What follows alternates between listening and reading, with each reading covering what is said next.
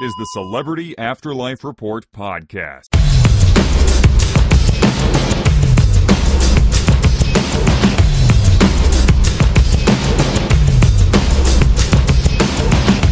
Yo ho ho and a bottle of Diet Pepsi. It's me, the Celebrity Medium, back with another edition of the Celebrity Afterlife Report, the holy show anywhere that gives you the up-to-the-minute gossip about all your favorite deceased celebs. Got a couple of new arrivals in the afterlife to tell you about this week, and some follow-ups to stories from a few weeks ago. It's the usual deal that we do here on the Celebrity Afterlife Report every week.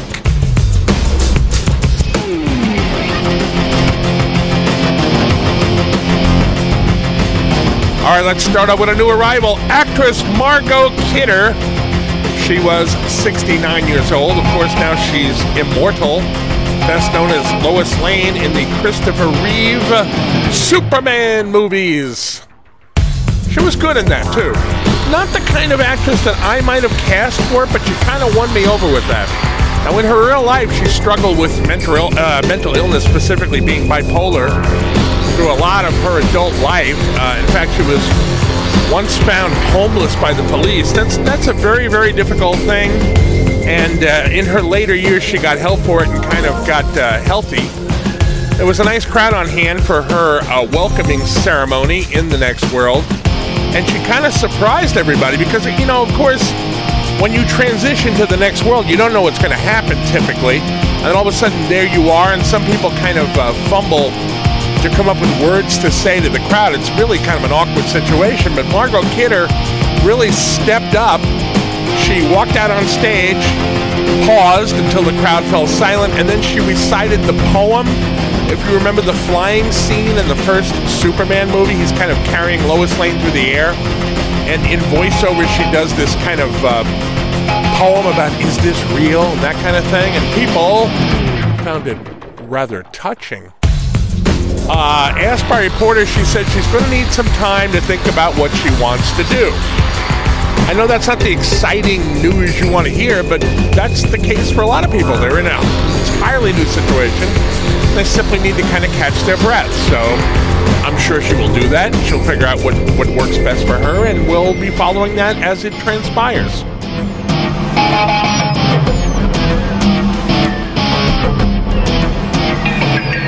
Author and bon vivant Tom Wolfe just arrived in the next world as well. He was a novelist and also a founder of the so-called New Journalism movement. You should look that up if you've never heard of it. It's kind of interesting.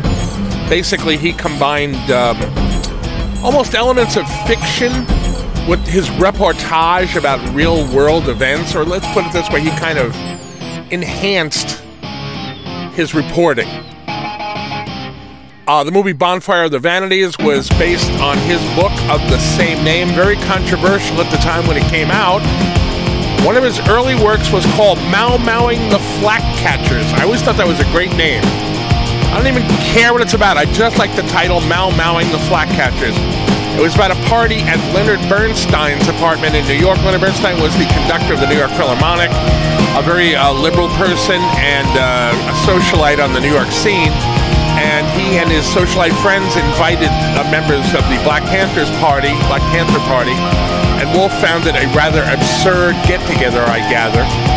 And he wrote about that, and that kind of ticked off some people. He also wrote several novels and liked to wear white suits wherever he went. That's why I said bon vivant. He says he expects to continue writing, but he, kind of like Margot Kidder, needs to get the lay of the land first so he can figure out exactly what it is he wants to write about.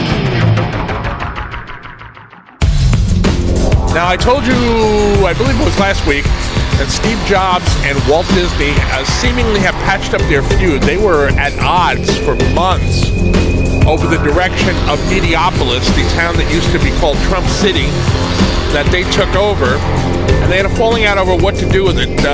Disney wanted to make it basically a theme park sort of based on Main Street USA in Walt Disney World and Disneyland, and Jobs wanted to turn it into a tech center, so they essentially drew a line down the middle, and each of them ran half of it their own way. And they have since got together and patched it up and decided that they're going to cooperate. And the plan is that they're going to work on the first Disney theme park in the afterlife. Word leaking out is that it's going to include Mediopolis in some form, which is Jobs' high-tech R&D center. But the details of that have not been worked out. We do know, the one thing we do know is that if you've ever been to Disneyland or Disney World, you know there's a thing called the Hall of Presidents, where you go in and robotic American presidents speak to you, the audience. Well, that wouldn't really be appropriate, as there are no countries in the next world, nor is there any formal government. But they're going to have something at least superficially similar called a Hall of Human Greatness, which will include people from all throughout human history. That should be interesting. Now, this got a little controversial because they were asked if it would include Adolf Hitler. Now, the word great is not a synonym for the word good, but oftentimes people take it that way. When they think of a great man, they think of a good man like Gandhi.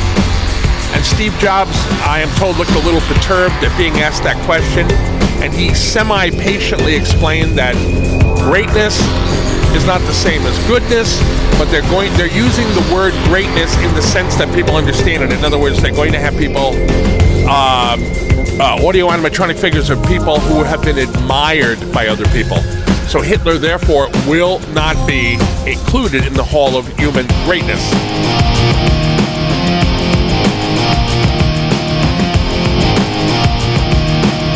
Verne Shroyer, most famous as Mini-Me from the Austin Powers movies, says he is not going to go back into show business, at least in the short term. He was speaking to a reporter the other day, and he blamed the pressure of being a little person in the public eye, at least in part, for his drinking problem. And he had a pretty serious drinking problem on the earthly plane. He says he's still thinking about his options, but he would like to work with children in some way.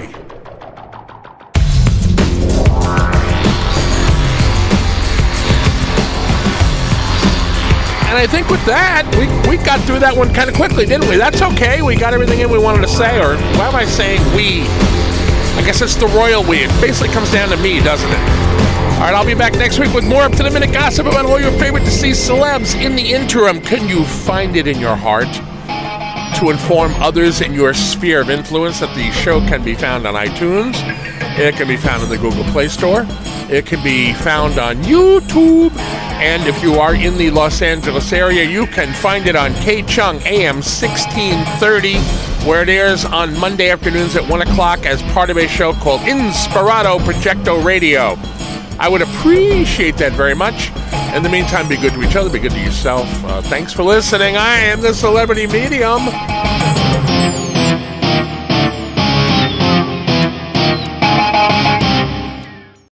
You've been listening to the Celebrity Afterlife Report podcast. To ask a question about your favorite deceased celebrity, call 818-3-MY-DREAM. 818-3-MY-DREAM. 818-369-3732.